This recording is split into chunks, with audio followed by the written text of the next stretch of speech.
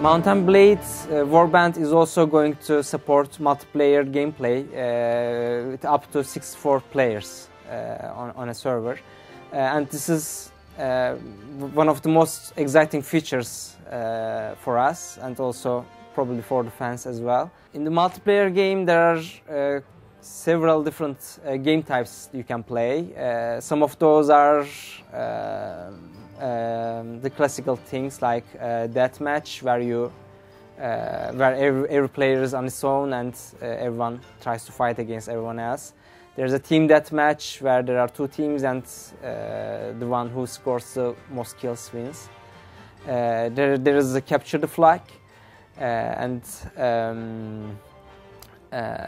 we have a game type called battle. Basically there are two teams and the one who survives at the end of the game is the winner. We have a fight and destroy mode, which is more strategical, and in that there's a defender team which defends two map objectives, which are things like a catapult or something that you have to defend, and there's an attacker team which tries to destroy those. One very exciting new game type we are working on is called the siege. Here there are obviously two teams again, and there's a castle, and one team is trying to take the castle and the other one is trying to defend it. And apart from the castle, there are in order to take the castle you can use various methods. For example, there is an assault tower which you push towards the castle and use it to gain access. There are ladders around and you can just put the ladders to the walls and try to take it, and you can just take axes and try to smash the doors. And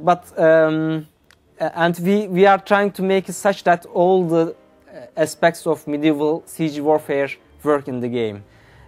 So it's really interesting. So for example, in the castle there are different flanking towers that are used, which are based on really historical, actual architectural details, and you have loops for archers where you can peek at the attackers and take snapshots at them. And we are trying to make sure that the castles are really sophisticated and things that you can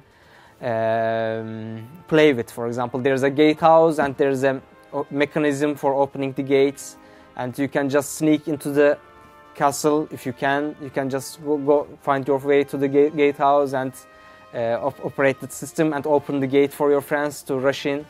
And things like that. So it's really playful and makes the castle come alive, and it's a very popular mode, and we think it's going to be very interesting for players. One very interesting feature that we are working on is being a commander in the multiplayer game.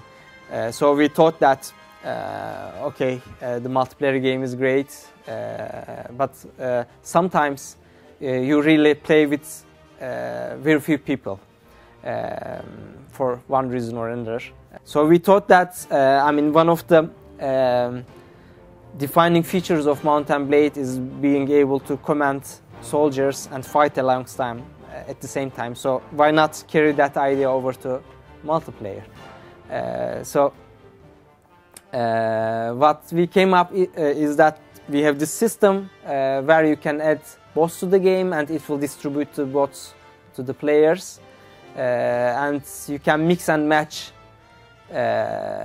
everything as you like. So for example, if you have 8 people, you can just be separate into 2 teams, each one with 4 commanders, and you can take, let us say, 6, 7, 10 bots each, and then it will be like a battle, and you will be like, you will perhaps be the supreme commander of the battle, and one of you will perhaps be the commander of the infantry, and one of you will command the archers, and the other will command the cavalry.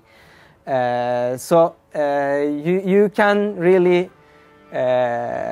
mix your personal sword fighting skills with your strategical skills and